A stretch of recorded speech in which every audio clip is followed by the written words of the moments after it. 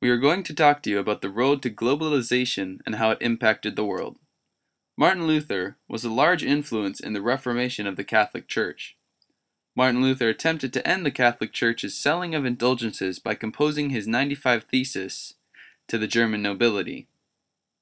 Martin Luther's reforms defended those who could not defend themselves. Martin was similar to people like Michelangelo and Da Vinci as they changed the perspective of art and architecture. Michelangelo and Leonardo da Vinci were widely influential during the Renaissance. A new philosophy was created during the Renaissance called humanism, which is an outlook on things or life through a person's perspective alone instead of viewing things through divine forces or God. Literature was something very popular during that time. People like Michelangelo and Da Vinci were key components of why the Renaissance is remembered in history. During the time of the Renaissance, people changed their perspective on things like if the world was flat or not, and this led to an increase of curiosity which ultimately led to exploration. Spanish conquistadors sailed to the Americas in search of resources and found gold amongst many other things in Central America.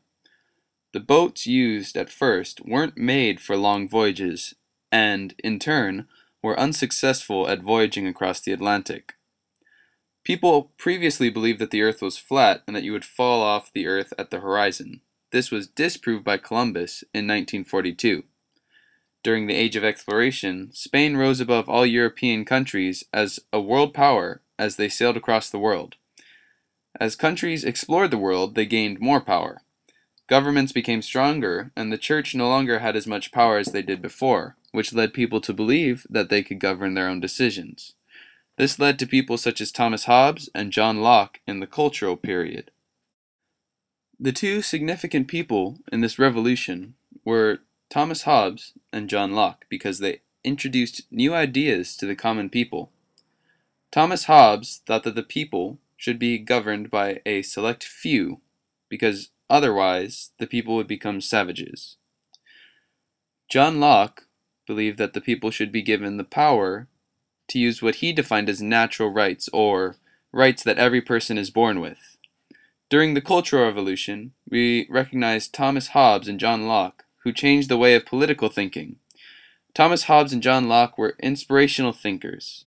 They led people to think outside of the box. This influenced people like Ptolemy and his theories in the scientific revolution.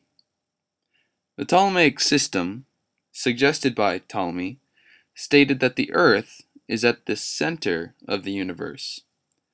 Galileo taught mathematics and was the first European to make regular observations of the heavens using a telescope.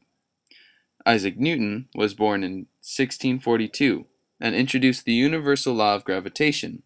During the revolution of science, Europeans such as Galileo and Newton were able to create scientific laws that would allow scientists to have an understanding of the general laws of nature.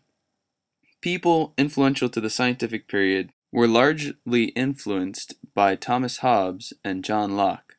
These two would later influence many key leaders in the Enlightenment period, a period that reformed the way of thinking using reason, challenge related to tradition and faith, and advanced knowledge through the scientific method. John Locke and Thomas Hobbes were two key philosophers in the Enlightenment whose ideas are implemented into today's society. Hobbes and Locke's ideas were used by people like Thomas Jefferson to write the Constitution. Locke wrote that all men have a natural right to life, liberty, and property, or the fruits of their labor, which Jefferson changed to the pursuit of happiness when he wrote the Declaration of Independence. Locke also wrote that government is an instrument of the people's will, and the people have the right to rebel if the government proves to be tyrannical or defective. This argument has been used by many revolutionaries, but Jefferson was one of the first to use Locke's idea to justify revolution. The common people of America were fed up with the rule of the British king at the time and decided to rebel against the king's imposed taxes. The American colonists eventually overthrew the king's reign after 8 years of fighting in the Revolutionary War. The French commoners spent a great deal of time trying to overthrow their monarch's reign. In the political revolution, the American colonists overthrew their English oppressors, as the French also did the same to their monarchy.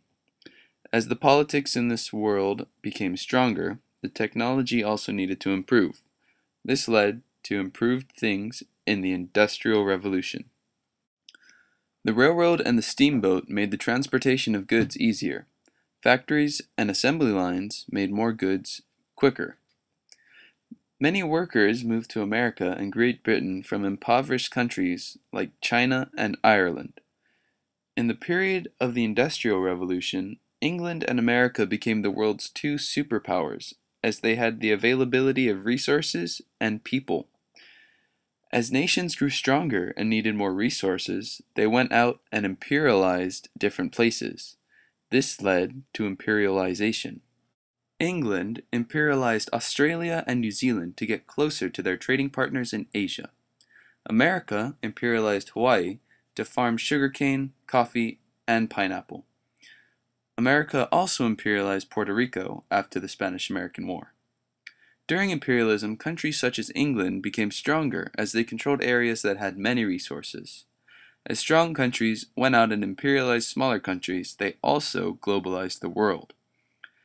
Globalization impacts the world by shrinking it. Globalization gives us access to more resources, ideas, and knowledge that we would never have had before. It helps us spread ideas and learn more about other cultures whilst increasing our knowledge and understanding of each other.